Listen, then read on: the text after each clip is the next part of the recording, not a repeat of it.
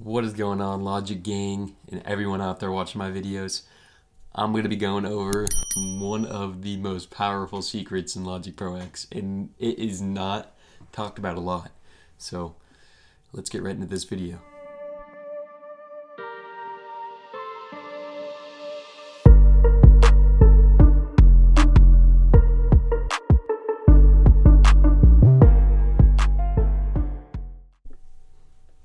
Okay, what's going on, guys? So the trick I'm going to be teaching you guys is how to strum your notes. So typically, well, like if you have FL Studio, you have that simple little like Alt S or something, and it strums your notes, and you can like adjust like the thing. But in Logic, it's a little more complicated than that. So what you want to do? Okay, so I have this little chord progression I got from Scalar 2. Scalar 2 is a great tool, so I'm going to leave, if you don't know music theory, I'm going to leave this in the description for you. And I think this is about like $60 right now on Plugin Boutique.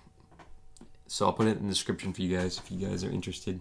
So I got the simple little, I think it's a G minor scale. Simple little progression.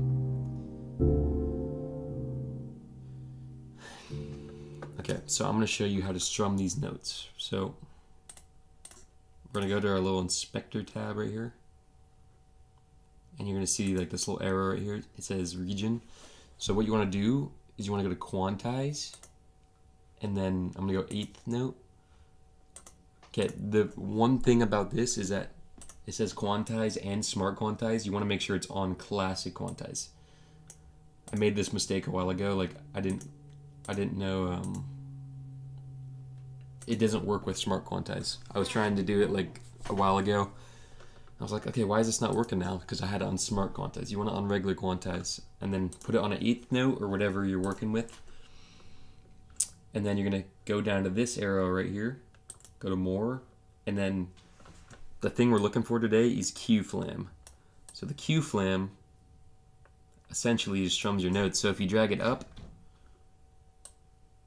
it's gonna drag your notes like this way, as you can see I'm doing right now. And you can do it however aggressive you want it. You can do quicker. You can also invert them the other way.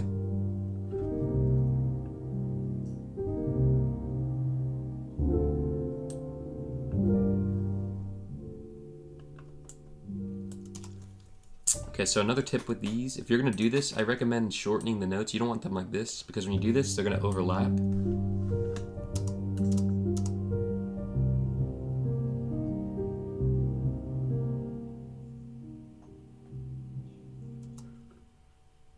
But that is pretty much the Q flam in a nutshell. So I hope this was helpful to you guys. I know this is like, it's never talked about, and I think it needs to be talked about more, because strumming your notes is like so big in music production, and it's so annoying to go in there like one by one and do it and zoom in all the way. So this is just a way quicker route, and I hope this was helpful, and thanks for watching.